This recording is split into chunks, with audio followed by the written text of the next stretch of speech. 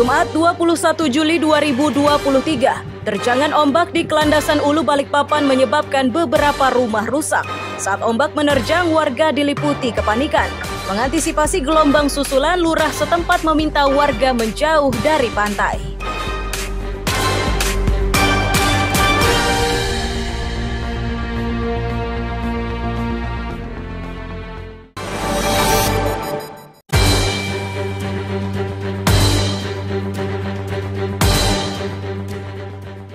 Jumat 21 Juli 2023, permukiman warga Jalan Harun Nafsi Rapak Dalam Loajanan Ilir Samarinda terendam banjir hingga 40 cm.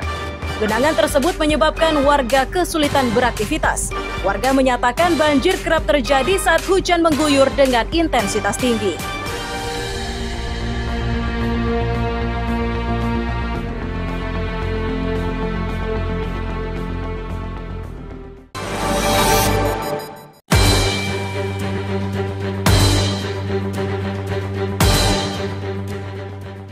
Sabtu 22 Juli 2023, kepanikan mewarnai pesta pernikahan di Gedung Kesenian Balikpapan. Ini terjadi setelah sebuah truk fuso bernomor polisi AG 8806UB menyelonong masuk ke tempat pesta. Sopir truk menyatakan peristiwa ini diawali saat ia berhenti untuk mengisi muatan. Secara tiba-tiba truknya itu meluncur deras ke arah gedung dan baru berhenti setelah menabrak bangunan.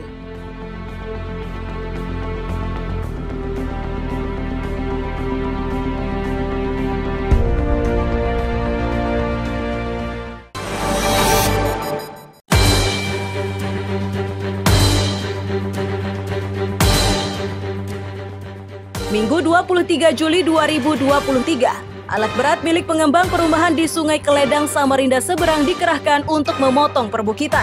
Ini dilakukan untuk mengurangi risiko pergeseran tanah di perumahan.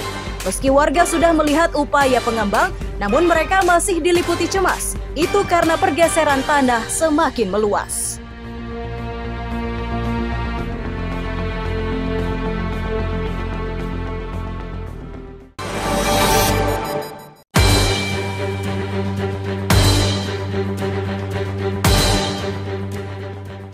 Minggu 23 Juli 2023, gotong royong merobohkan bangunan yang terdampak pergeseran tanah dikerjakan warga dan relawan di Kelurahan Baru Ilir, Balikpapan Barat.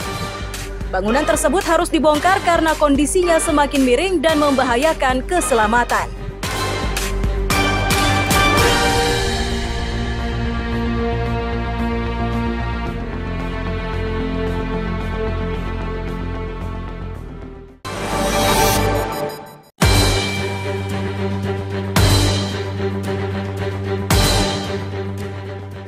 Senin 24 Juli 2023, sejumlah polisi disiagakan di Jalan Tol kilometer 13 Karyangau, Balikpapan Barat, menyusul rencana penutupan pembangunan jalan tol oleh sejumlah warga.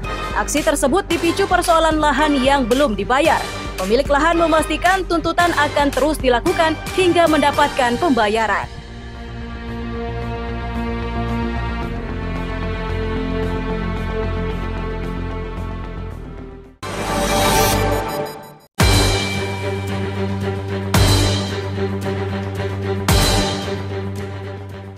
Selasa 25 Juli 2023, tabrakan dengan melibatkan 3 mobil terjadi di Jembatan Layang Samarinda. Kecelakaan ini menyebabkan 2 mobil rusak berat, sedang 1 mobil lagi rusak ringan.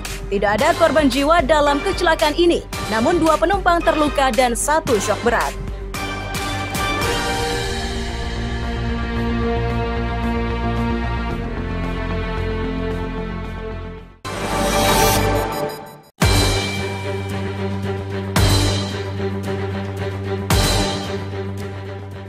Rabu 26 Juli 2023, eksekusi rumah di Jalan Kiai Haji Agus Salim, Kelandasan Ulu Balikpapan diwarnai ketegangan. Meski begitu, ketegangan tersebut berhasil diredam oleh polisi. Pemilik bangunan didampingi kuasa hukumnya heran dengan sikap pengadilan tinggi karena perkara ini diklaim sudah mereka menangkan.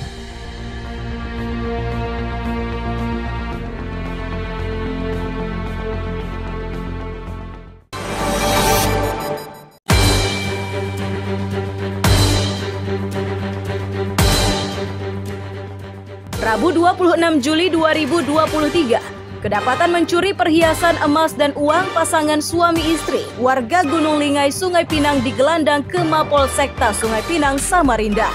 Bersama keduanya disita koper berisi uang tunai 18,5 juta rupiah dan sejumlah perhiasan emas milik korban yang masih tetangga pelaku.